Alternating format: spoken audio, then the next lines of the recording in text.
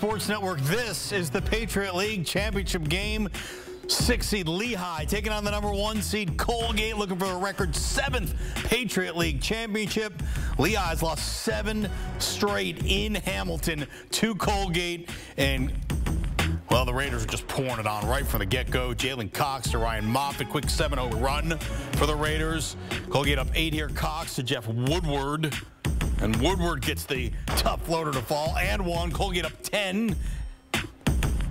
First half, full domination by the home squad. A few minutes later, Colgate up 13 off the inbound. Keegan Records to Braden Smith for the jumper. Colgate up 19 at the half. That's the largest lead at half against a Patriot League opponent this season. Colgate beat Lehigh twice this season by 3 points each time. This game, not nearly as close. Mid-second half, it's a 22-point spread. Make it 25 for the 3 there. Raiders pouring it on.